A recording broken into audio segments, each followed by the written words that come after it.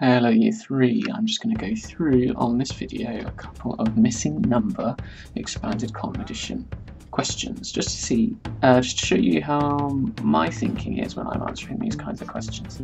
I'm going to go through 3 different questions. Obviously feel free to pause, rewind, fast forward, whatever you need to do to get the most out of this video.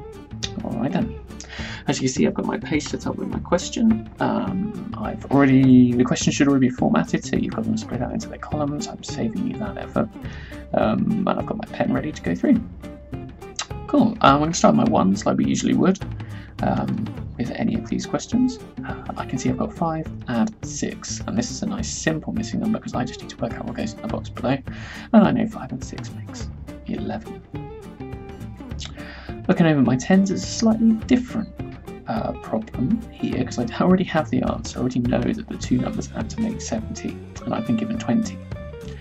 If I was to think about it in terms of a bar model, then we'd have already got our whole number, which is 70, and I've got a part of it, which is 20. I need to work out what the final part is. I could do that by taking 20 away from 70, or I could count on from 20 up to 70, whichever is easiest to you. For me personally, it's easier to take away 20, so 70 take away 20. I know the answer is 50. Similar process again for our hundreds over here. We've got our whole, which is 700. We've got one of our parts, which is 400, and we're trying to work out what the final part is. What could it be? I just like to use the inverse, so 700 take away 400, it's going to leave us with 300. So I know the original number was 325, add 456, and then your final part here is just to put them back together again. So I've got 770 and 11, remembering again, I've got some extra 10s hanging about there, so it's going to be 781 or 770 and 11, which would equal 781 or 781. Cool, let's have a look at one more. So I don't need any of these elements anymore, say goodbye. Alright, moving on to this second question then. Once again, I'm going to put my 100 tens and 1s in. I'm going to start with my 1s, always. I already have got the 2 parts here. I've got 4 and 2, and the whole that they make is 6. Moving on to my 10s, I can see I've got the whole, which is 140, and one of the parts, which is 50. I can use different mental strategies here to work out what that missing part is. I could do 140 take away 50.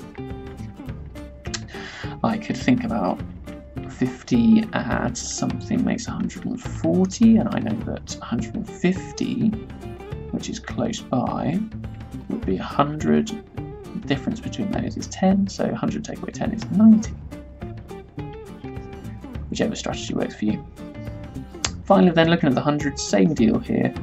I've got the whole, which is 1100, and I've got 400 as one of the parts.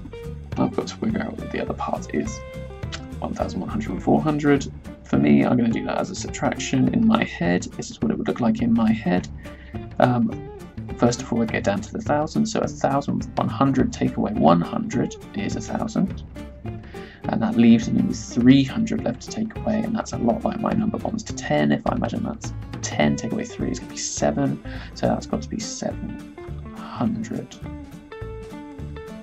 In this case, I don't particularly need to put the answer together, but if I did, I'd have 1,246 as the final answer.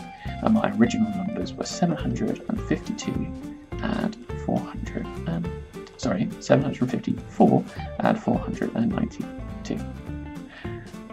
There we go. I hope that's been helpful to see how I would think through it. I hope that gives you a bit of guidance with your work today. Take care and see you soon. Bye bye.